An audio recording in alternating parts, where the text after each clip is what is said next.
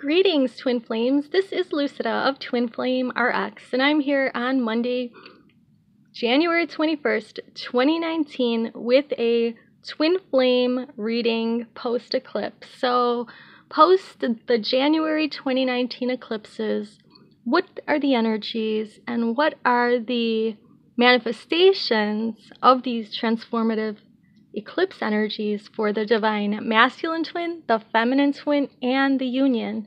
At the end of the reading, we'll have an Archangel Michael message, and I'll send you some Reiki healing. So before we get started, just want to remind you to please like, share, comment, and subscribe to this channel. I have a new channel called Lucida Z with more general info. I'll list that in the description box, as well as the website, twinflamerx.com, where you can find me. I've been a psychic all my life and have been professionally doing readings again for the last 2 years online as part of my divine mission. And we're going to get started now. So this is my new Zen calendar. We'll talk about we'll read the quote and we'll talk about what it means a little bit, and then I will start our reading. So it says here, peace is something you'll never experience if you keep letting things you can't control you. Let it go. Very, very important message. Anything in your life that has been causing you distress that you can let go of, it's best to just let it go, because we're in this new period. We're in the dawning of the age of Aquarius. Whenever we go into that 5D frequency, when Gaia does ascend, when the shift happens, when the event happens for all of us, or most of us, maybe not all of us, we will be living in the age of Aquarius in 5D, which is all about humanitarianism. It is my sign. So yes, my birthday's coming up. I'm an Aquarius. And so I've been experiencing a lot with these last 2 years of eclipses, let alone going back to 2015. The eclipses affect each of us in a different way, because wherever our sun, moon, or rising sign is, if it's highlighted as a north or south node in the eclipse, or if it is part of the aspects of an eclipse, then you have a stronger response.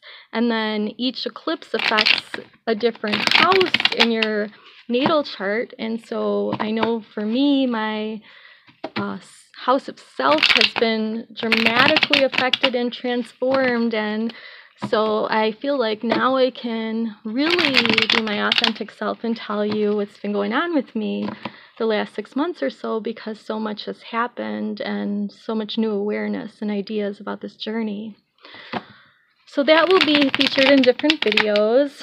I know I've said that before, but Spirit kept holding me back. But now I really feel like the new me has entered the scene because of all the changes and ideas and insights that I've gained through this process of further awakening by being on this twin flame path. So I've been shuffling, and now I'm going to concentrate more and ask Divine Source to shuffle and give us some information on what's going on. Let's start with the Divine Feminine. Let's look at body, mind, and spirit. Actually, spirit, mind, then body of the Divine Feminine before and after January 5th through January 21st eclipse season. By the way, yesterday's eclipse is the only one of its kind this year, total lunar. All right, that's the past, before the eclipse. That was the spirit, this is the mind, this is the body of the Divine Feminine, what the Divine Feminine's actions are. Here's the spirit, or soul, the mind, after the eclipse, and how the body is reacting for the Divine Feminine. So let's start with the top level and compare. So before the eclipse, the Divine Feminine was actually doing pretty good. So working hard, realizing that she or he is a twin. We have this infinity symbol. So pretty much like knowing that, and again, this is the soul. So the soul knew that the Divine Feminine maybe had recognized her twin or had been associating with her twin. So the soul of the Divine Feminine was trying to help to anchor that soul recognition of being a twin into the earth grid. So that I'm saying that because we have the infinity symbol with the pentacles, which are the most earthiest of the suits in the tarot. And that was before the eclipse. But after the eclipse, there's going to be more of an emphasis for the divine feminine on not just building with the divine masculine or the divine feminine the divine feminine and the divine masculine's higher self. So maybe they're not there in the physical just yet. But there's going to be more of an emphasis for the divine feminine to find that physical twin to have a physical reunion and union with. So whatever stage of the journey, this may or may not resonate for you, but this could just be further building the physical nature of the connection into a relationship here on earth. So that will be the emphasis for the divine feminine soul to urge the mind and the body. So the other thing about the soul before and after the eclipse is that the soul urge is coming from the soul contract that the divine feminine has with the divine masculine twin about their journey together and their reunion here on the earth plane. So the soul of the divine feminine has been trying to get the divine feminine to realize that he or she has to put in the work. So start working on her own mission or his own mission in the past before the eclipse. So divine feminines were doing that. But now after the eclipse, the soul is urging the divine feminine to kind of, start thinking about building more, building a legacy. And so that's the soul urge. That's what the soul wants. Now, in the past, before the eclipse, the divine feminine's mind was looking for that, was looking, saying, hey, I want that love. But see, this is just the love that the divine feminine wanted before the eclipse. So the mind was thinking about, being a family, being in love with the divine masculine, having children together, the unconditional love, just all the lovey-dovey stuff. All right. Now, after the eclipse, the divine feminine may be realizing that there's a lot of illusions out there of what true love might be. Okay. And that could be because of all of the ups and downs and ins and outs that the divine feminine has had throughout the journey, maybe also with the person they think is their twin. And when I say they think, it's because there's often a misunderstanding involved. Okay, so I won't go too much into that, but sometimes we misunderstand because we watch other readings or find out about twins and then think, well, we need to find our twin. Most twins who are true twins did not know what a twin was until they met them. Then they were like, what is going on? And started doing research, even spiritual people. Because once you feel the vibration of the twin, which is a real high-level vibration of unconditional love, and it's like out of this world, then you never go back to a regular connection like that you just have with anyone normal walking down the street, I guess. But that doesn't mean that you should stay in a relationship that is possibly not, maybe it's toxic. So that's why I feel this card came up for the divine feminine's mind after the eclipse. It's like, okay, I wanted all those things with this person I think is my twin, but do I really want those things? So this could mean a lot of things. It could also mean that for some, the illusion of marriage, what you think marriage should be, and that it's the end all and be all, okay, that illusion might not seem that attractive anymore. Like maybe because your twin is dysfunctional. If they are abusing you and you're not even in a relationship, then you need to have more self-respect, and that's something that you need to learn on the journey is how to love yourself, how to respect yourself, how to not allow others to disrespect you, how to have those boundaries, and only keep non-toxic people out of your life, even if they are healing, because you are not responsible for them accepting that they need to heal and then actually doing it. So I feel like this has a lot of meanings. The divine feminine may be, revisiting what she thought she wanted, thought in the thought space. But I think it's also realizing that this 3D world is an illusion. So some of the things they might be seeing, like online on social media, divine feminines are seeing pictures of their beloved with somebody else over the holidays, for example. And those things, are happening partially because they are an illusion to try and trigger the divine feminine to heal the parts of herself or his self that do not feel that they are enough for their beloved.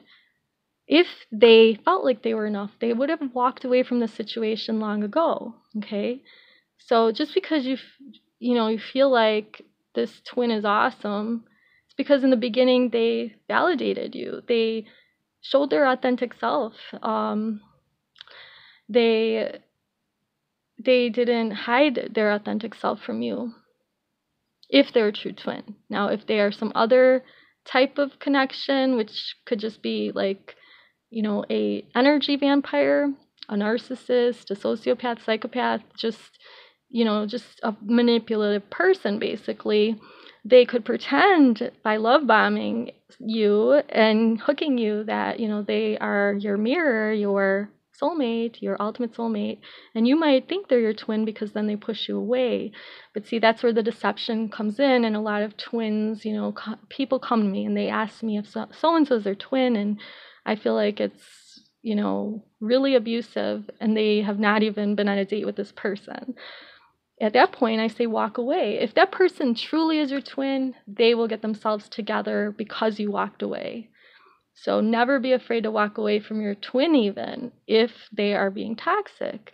That's why if it's a real toxic person and you walk away, then you are blessed, and your true twin will come into your life when you learn the lesson that you were blessed, that you were protected by being separated or leaving that situation.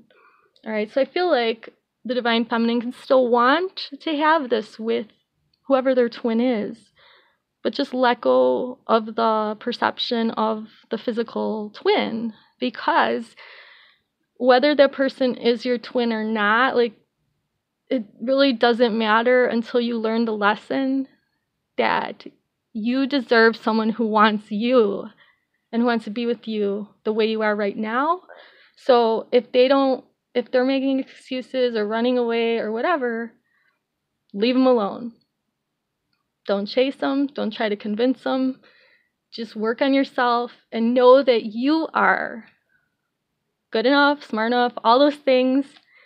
And when your twin wakes up, they will be back. Okay, so that's what I think that's about. Now for the last card, we started with the spirit, then the mind, and now this is the action. So in the past, the divine feminine was like looking pissed. I don't know what else to say. But, looking and saying, look at that divine masculine. What a douche, like, what are they doing? So kind of feeling stubborn and kind of observing the divine masculine doing what they're doing and not being too happy about it, but not moving forward on their own, not doing much. But 7 is a divine number, so don't feel bad if that's how you felt, because it's okay to feel that way, to get angry and upset. When you're sad, there's not a lot of action, but when you're angry, that shows that you start the grieving process of letting go of that person that's not good for you and the illusion of them and whatever they told you that they haven't been living. Okay, so when they were their authentic self, if it was your twin, they told you things that were true. But then they got scared and ran, and that's their business, okay? So you can stay in that position all you want, and I did it for a very long time myself. And I'm not doing it anymore. So, I totally let go of my twin. I thought I did, a whole bunch of times before, but I was really looking like that. And now I'm not looking like that. I'm looking like this, and this is how most of us are going to be like most of the people watching, most of the divine feminines watching, are going to be ascending, letting go of all the expectations from 7, right? We have the 8 of Cups, and 8 in this deck is always somebody looking to the sky, looking like they're shooting upward, flying upward. And I have to tell you more about my own shift or event experience, but basically it was like in April of this year that I was dreaming after I did a Stargate meditation, and I was like in the 12th dimension. A couple days later, in my sleep, I felt that I was going to not breathe again. Like I felt like my lungs were deflating, and in my dream I was panicking. And then right now I live on the 38th floor of a very tall building, and basically like I felt my body left the apartment and now was outside in the air. Okay, so I was like outside my apartment window in the air in the dream, couldn't breathe.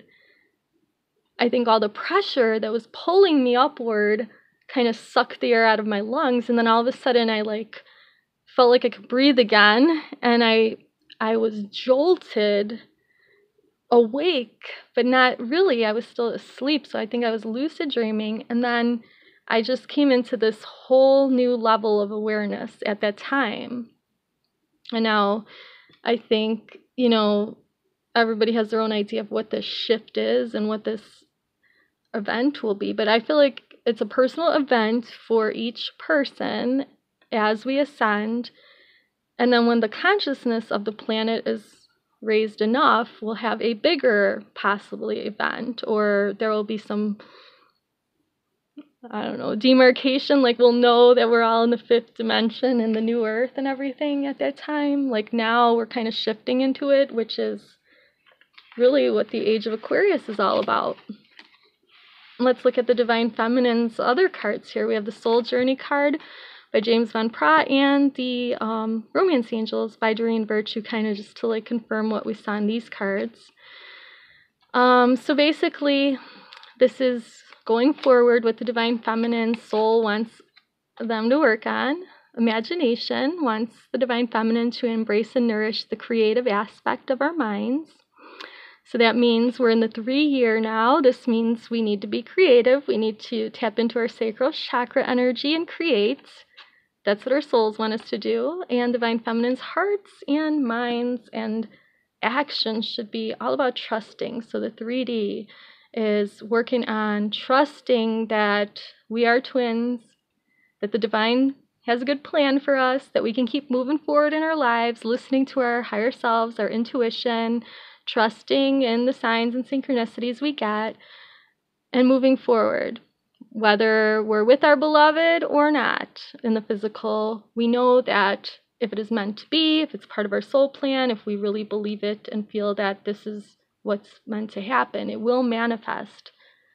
Okay, so trusting is an active process. Every day you have to recommit to trusting the divine, that the divine knows what's best for us, and we're moving forward fearlessly. All right, so that's for the Divine Feminine. Okay, Divine Feminine, work on trusting and being creative. The next 6 months, there will be definitely changes individually for each twin. We're going to move into the Divine Masculine and look at the evolution based on the eclipses. So before spirit, mind, and body, and after the eclipse, same kind of spreads.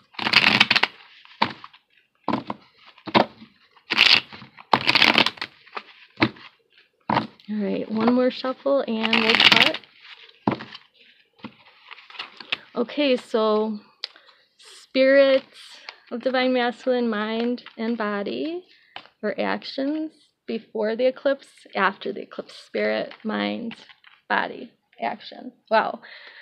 Okay, so Divine Masculine before the eclipse were getting into their more intuitive energy. Their soul was urging them to listen to their intuition more, and I've been seeing this a lot in private sessions.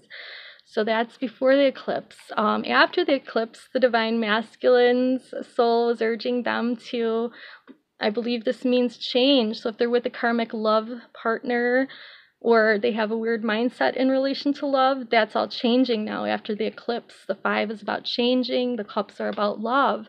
So the soul in the subconscious of the divine masculine is urging them, or was urging them, listen to your intuition. Now it's saying, change how you view love. Okay, so, it's not what you think it is. The 3D is an illusion, divine masculine. If you're with a karmic partner or masking your feelings using like drugs or alcohol, this is not the way to go. Your soul wants you to feel this unconditional love and live it and be it. So after the eclipse, the soul is urging the divine masculine to think about love differently. Okay, and as far as the mind of the divine masculine, before the eclipse, we were already undergoing a death of the ego, or the unhealthy parts of the ego were dying off for the divine masculine and keeping the healthy parts. The healthy part is your authentic self and your boundaries around keeping the toxic out of your life. And so having a healthy ego is a good thing. So ego is not bad. The damaged ego is bad. The hurt ego, the ego that wants to control, is bad. That's unhealthy. There's a rebirth coming. After the eclipse, the divine masculine is going to be putting more of their attention into the 3 energy. This year is a 3 year. It's about mission. They're going to be finding their soul purpose, thinking, hey, I could do more for people out there. I could even do more for my twin. I'm going to start helping people. I'm going to start doing things in the physical. That's what their mind is going to be focused on after the eclipse. Divine masculine before the eclipse was thinking about having a new beginning in love. So maybe they were already thinking about getting away from whatever their karmic situation in love was or is. They already felt the energy for a new beginning and started taking some steps and actions toward it, but maybe didn't really fully do anything. But now, after the eclipse, they're going to want to offer, they're going to desire to offer love to somebody who deserves it and reciprocates it, someone their soul recognizes. We have that 3rd eye up there. So the divine masculine is going to be seeking out the person that they connect with on the soul level so that they can start connecting with their divine counterpart and building this 3D that they're thinking about. But they know that it starts with offering their love, opening their heart to that divine feminine and getting rid of the other toxic people and situations that are standing between themselves and their divine feminine. As far as the soul card goes, their lesson to be working on, interestingly, their soul is urging the divine masculines to trust. Remember, divine feminines are working on that in the 3rd dimension, or, consciously working on it, on trusting. Divine masculine soul is now urging them to trust the process and also to accept that their inner voice over here is always guiding them correctly. They started to open up to it because they are awakening. But now their soul is saying, you need to trust that inner voice. You can hear it. You've been taking small steps, but now trust it and keep going. Keep moving forward. Don't be afraid to leave the karmic situations behind, to start thinking about building something with your counterpart, and also, get moving on actually connecting with your counterpart. Adding to that, the romance angel card is pointing out that after this eclipse, so this energy will trickle down for the next 6 months, the 3D divine masculines will start realizing that they have romantic feelings for their beloved, that they got rid of the karmic and those situations, left those behind. Now they're thinking about building something with somebody stable and loving, offering their heart to their divine counterpart. They're starting to have these romantic feelings, and they're real and worth exploring. So the angels are validating the divine masculine and saying, yes, you can have this, but you need to let go of some things. You need to start putting your mind on your mission and then putting action into giving love to that one person that has given everything or would give everything to you, divine masculine. All right, so basically these energies are really good, really transformative. We're going to look at the last two cards over here, which have to do with the union. And then we'll end with the Archangel Michael message and some Reiki healing. So as far as the union goes, what both twins need to start doing, their soul is saying, if you want union, before middle of 2019, because these energies are projecting till then and supporting us till then, accept your beloved. Accept them for the way they are. Accept that things had to go a certain way in the past. You can't change the past. You can only live in the moment and move forward. Let go of everything negative from the past. If you want to be on a new earth, we have to let all of that go, including any bitterness or frustration that we feel because of our twin and because of this journey. We have to accept that it was part of the journey. Understand that. Realize that everything you went through is going to have a divine purpose. It's going to help you to help others, basically, to understand this big energetic shift that our planet is going to be going through because we are making it happen, us light workers, us twin flames, us star seeds.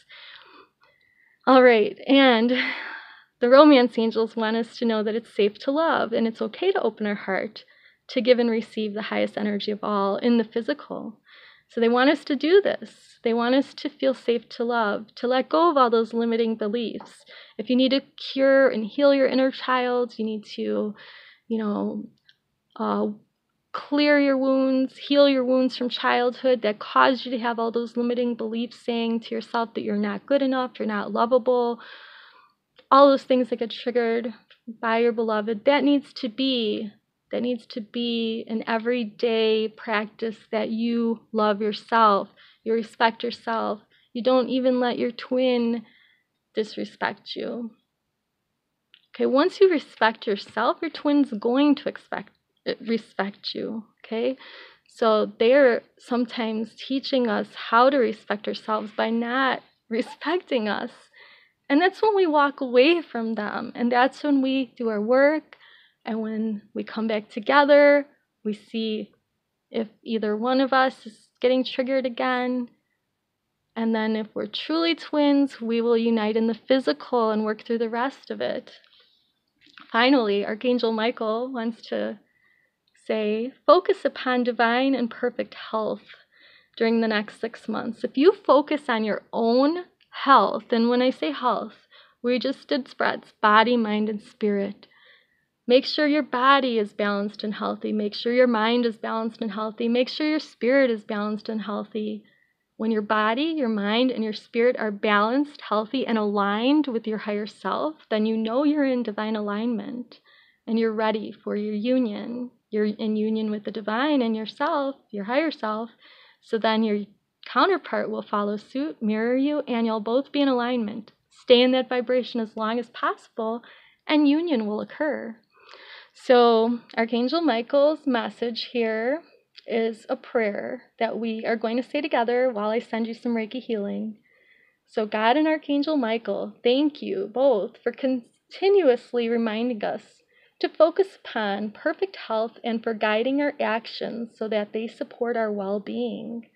And again, body, mind, and soul, focus on the fact that you are merging your body, mind, and soul together as one whole. And I'm sending you some Reiki healing so that you get to work on that. And your beloved gets to work on that. And then when you both have that, you will be in your divine alignment and the right vibration for the physical union that you so desire. And I wish that for you, and I send you Reiki healing for both yourself and your beloved in order to manifest that this year.